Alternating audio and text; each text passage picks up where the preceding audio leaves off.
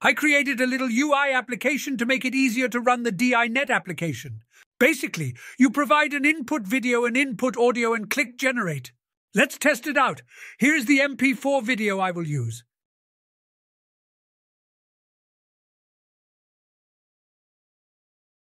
And the wave audio. Today we will be installing Wave to Lip, which will let us make pictures and videos. You can provide the input files by either typing them into the text boxes or by clicking the browse buttons. Or you can drag and drop them into the text boxes. I will drag and drop the files.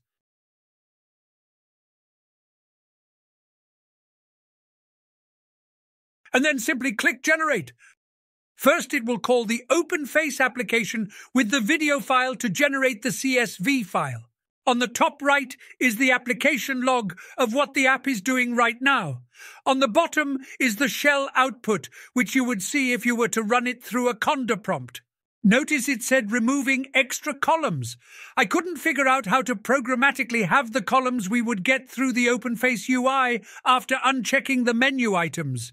Maybe I will look into the CLI of OpenFace in the future, but for now, it just removes the extra columns from the CSV. I also coded it to remove all the extra files and folders it creates during the run and have only one output video file get created in the asserts inference results folder.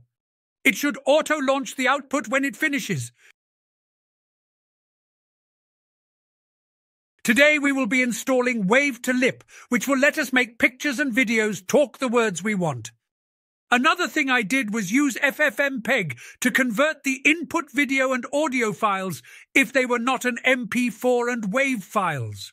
Here is an MOV file and an MP3 file. These files won't work with DINet, so let's give it a try and see if our app converts them before using DINet.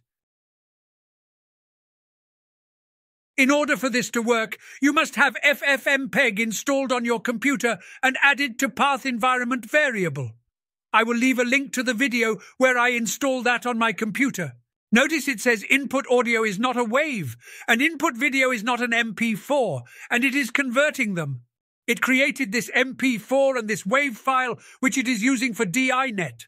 Skipping ahead.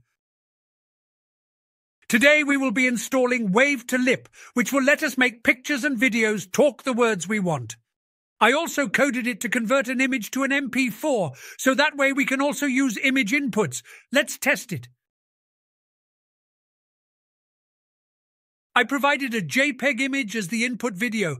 Let's see what happens. Notice it says input video is not an MP4. It has used FFmpeg to convert the image to an MP4 and then pass that on to DINet. Here is the image for reference. The generated video should be auto-popping up any second now. Today we will be installing Wave to Lip, which will let us make pictures and videos talk the words we want. We could also use an MP4 as the audio input, since FFmpeg will convert it to a WAV first anyways. Well, like I said, I can't speak to intelligence matters, but I find it hard to trust much of what comes out of the Chinese Communist. I think I will use that as the input video. We are expecting the former president to address the impeachment. And this is the input audio.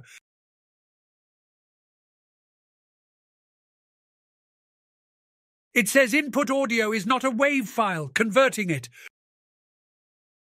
It created this WAV file for DINet. We are expecting the former president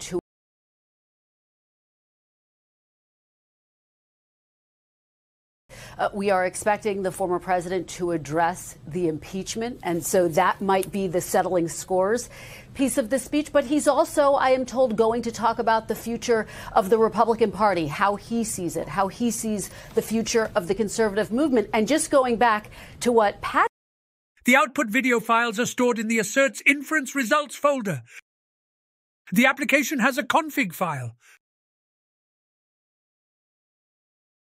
Here you can change these if your installs are different. The DINet Conda environment, OpenFace install directory, and the DINet install directory information is retrieved by the app from here. I have uploaded the code and exe release to GitHub. I will leave a link to this. You can scroll down and click this link under releases. You can download this zip file. It has the exe and the config file. You should be able to run the exe if you have Visual Studio installed. It uses Microsoft.NET Framework 4.7. This is my first time uploading to GitHub, and I have no idea if this will work for others or not. Let me know if you have issues running it. Here are the components I have installed for Visual Studio. Python.NET C++ UWP.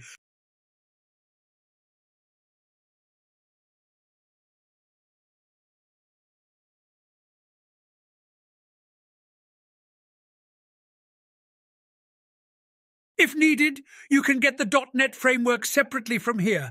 I will leave a link. We can also clone the repository and open the solution file with Visual Studio.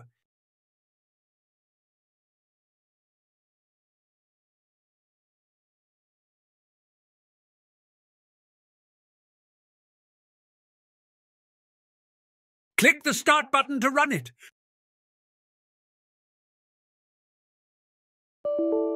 I have no idea what this is. I think it is something from when I was trying to figure out how to include an installer. Ignore it and move on. And now you can use the application compiled from code. Let's go back to Visual Studio to see the code. Here is the form in Designer View. You can modify, add, or remove any of the controls from here. You can right-click and click View Code to see the source code. And in the designer, you can click on each element to modify its properties or location or size, and so forth. If you right-click on a control and click Properties, it brings up the property window, which has a lot of options and details for each control you click. Well, that is all for now. I will leave links to the prerequisite install video in the description. This little application just makes it a bit more convenient to use the DINet. Let me know if you encounter any issues installing or using the app. I did not test any edge case or scenario not discussed in this video, so there may be bugs and issues. Anyways, until next time, enjoy!